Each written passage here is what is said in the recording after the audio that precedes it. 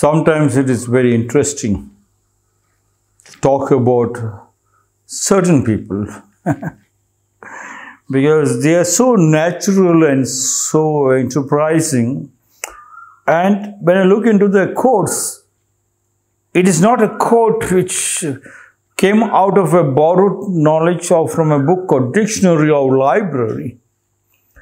I felt it as flowing and I could feel the smell, I could taste it and I could melt with that, and from that melting I could create ornaments.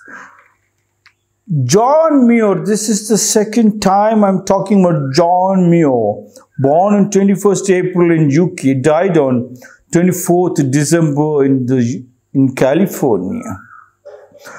Known as John of the Mountains and father of the national parks, was an influential Scottish-American 42 naturalist, author, environmental philosopher, botanist, zoologist, glaciologist, early advocate for the preservation of wilderness in the United States of America. John Muir said, when one tugs at a single thing in nature, he finds it attached to the rest of the world. The whole philosophy of India, the whole philosophy of the whole world talks about this again and again and again, including the Japanese Zen philosophy says, one step leads to 10,000. Every one drops make a beautiful ocean, full of ocean. Yes, it's so powerful. Just your one is only one important, but that one has to get connected. Hence, Mother Teresa insisted, do not wear a torn dress. She herself was wearing a dress which has got 32 stitches. People told, Ma, please take this new one. No, if you do not know to stitch, you cannot see the whole world. John Muir said, when one hugs at a single thing in nature, he finds it attached to the rest of the world. The whole world is yours. Then why are you so sad? The whole world is yours if you know to tug. And when you tug it, you become so conscious. And the tugging becomes so easy. You do not have to go to any university to take a degree for MBA, Master in Business Administration, or anything of that sort. When the child is small, I do not know about the other mothers, but the Indian mother's sari, I see every child tugging onto the mother's sari or her skirt. Yes, it's so beautiful. You have learned it. You have become so conscious. If you know to tug into your mother's dress, the whole world, mother, you have understood. You love it. Throughout your life, you talk about mother and mother and mother. The only time you got disconnected because your mother has taken you to an asylum, a madhouse. And that madhouse was called the school and the college. The school and the colleges have disconnected you from your tugging to understand the whole world. John Muir said, when one tugs at a single thing in nature, he finds it attached to the rest of the world. Rest of the world is so all beauty. And you can feel it so powerful when you tug into nature. John Muir said, that's what's mother. But when you tug into nature, nature cannot send you to any school or college. You get involved with one tug is enough. From one seed, you can see the seed growing so beautifully into one of the most beautiful trees. Into 72,000 nerve centers, into millions of cells of a human body. That love relationship of the husband and the wife. That tugging of the husband to the wife's skirt and the wife tugging to the husband's pants. That tug, they will understand the whole world union is.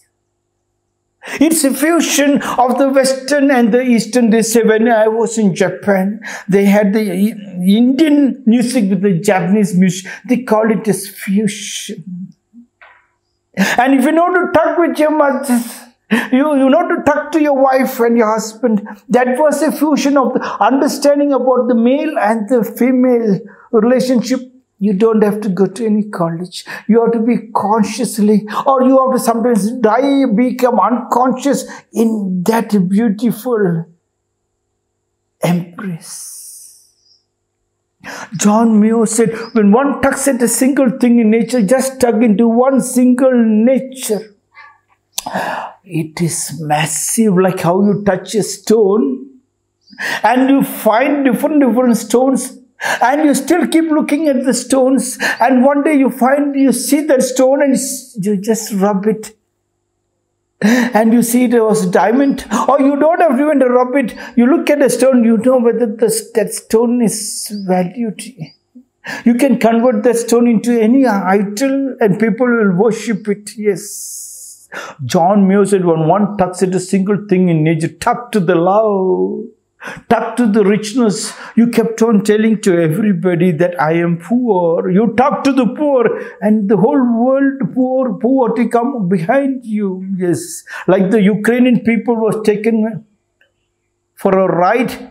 They unknowingly, an immature comedian, they elected as the president, and the president felt he's a monkey, that people have given him a garland and he tore it into pieces. Like what the Germans had done in the Second World War. They had given that garland to a monkey, the Adolf Hitler. And the Adolf Hitler thought that an uneducated Adolf Hitler, another comedian, he thought that garland, the most beautiful people in the whole world, the master race was the Germans. Everything what they touch turns into gold and diamond. Even they come to my Devanahalli, Sathanahalli, they go and touch one rock and it turn into beautiful granite stones. It is sold out in the market. They know just what they did. They brought in new machinery and polished it up. And that Germans unknowingly fell into the trap of Hitler and finished. It is gone.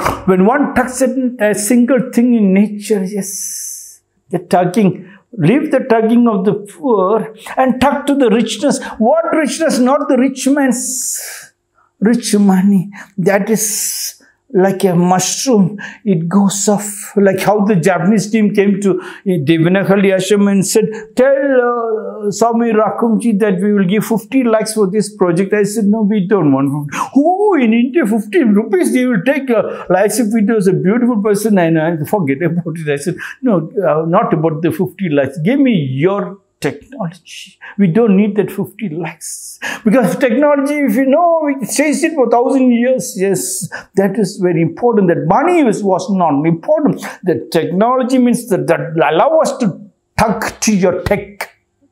Tug to your tech. And if you know your richness, that you don't want their money, but if they give us a little freedom, if they remove the chains which has bonded us to be a slave, help us to just open the lock, and we know the richness, and we know to talk to one richness. He finds it attached to the rest of the world. Rest of the world richness is the same. Such is the beauty. The whole house will be beauty if you talk to the love. And if the husband and wife understands that love, their children understands the love. Never mind you send them to the schools and college, but come back home. Homework is a house relationship. Your samskriti, not the school's homework. Throw them into the dustbin. Never try to dig it back. Yes, reburn it back. John Muir said, when one tugs at a single thing in nature, he finds it attached to the rest of the world, and you are the wealth.